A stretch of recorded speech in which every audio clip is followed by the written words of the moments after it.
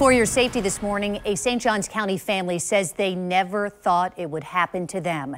Their 15-year-old son nearly died when he fell getting off of a golf cart last month. He stepped off before it had completely stopped. His family is sharing his frightening ordeal with the hopes it will prevent the same thing from happening to anyone else's child. It was supposed to be a fun night out for Connor Gooding, riding on a golf cart to a friend's house. Connor fell backward as he got off, hitting his head on the asphalt. Then that call no parent ever wants to receive. Connor's in the middle of the street, there's blood coming out of his ear. He's disoriented, not making a lot of sense. The 15-year-old was airlifted to Wolfson Children's Hospital. After they had just done the CAT scan on him and he was puking blood. And then they're like, stay with us, Connor, stay with us, Connor. And I think I kind of was freaking out. Connor had an epidural hematoma. He was bleeding under his skull, putting pressure on his brain, requiring an emergency craniotomy.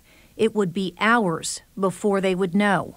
I just didn't think that he was going to make it. And then he did. And then it was like, was it going to be Connor? You know, or was that going to be gone? And that was hard, too. And I didn't want to leave his side. And she didn't. Connor spent 5 days in the hospital. They had to put a steel plate in his skull. It loops all the way around from here and goes up, over, and then back up top here. He has a nasty scar now, but other than some lingering headaches, he has no brain damage. And his sense of humor appears to be unchanged. The week that I got back, I asked immediately if I can go riding in it again. Referring to his friend's golf cart. Friends who have a better understanding now of the risks.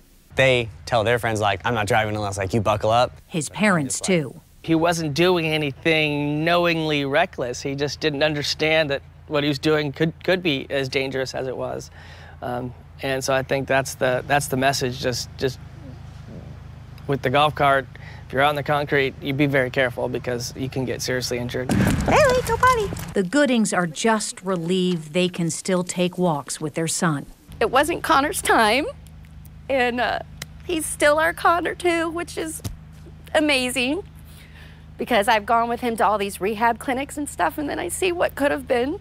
And it just breaks my heart for the families that do have these injuries and then surviving them. You just got to take life as a gift and what you're given, and the uncertainty of being a kid or a mother at any second, that could be taken away. So, realizing that, the Goodings say had there been any delay in calling 911, their son likely would not have survived or would have had brain damage.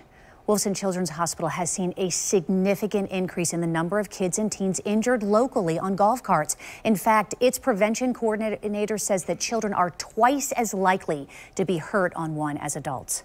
To learn more about the risks of golf carts and other preventable injuries, look for a link inside this story, posted right now on news4jax.com.